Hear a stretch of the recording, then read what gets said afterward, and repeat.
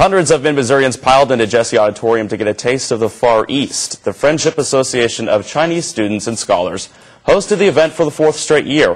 However, this year is the first time the event fell on the Chinese New Year.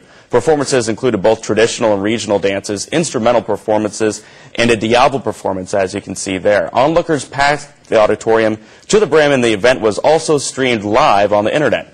And Jennifer, I know you're just dying to know, this year's actually the Year of the Tiger. Well, today marks the start of the Chinese New Year, which happens to be the Year of the Tiger. KOMU8's Josh Friedman tells us how a handful of Mizzou athletes and coaches are hoping it's more than just coincidence.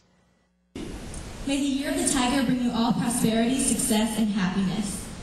With the new year comes new hope.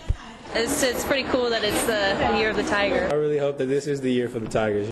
Last night, hundreds of revelers packed into Jesse Auditorium for China Night, helping to ring in the year 4708, the Year of the Tiger, on the Chinese calendar.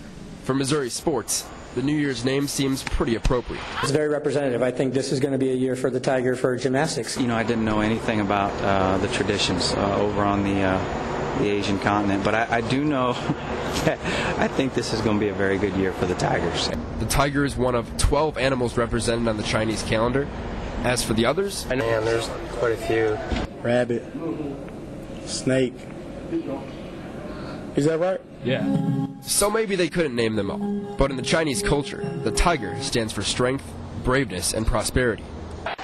Josh, thank you. The Tiger is the third sign on the Chinese zodiac cycle. The Year of the Tiger ends February 2nd, 2011.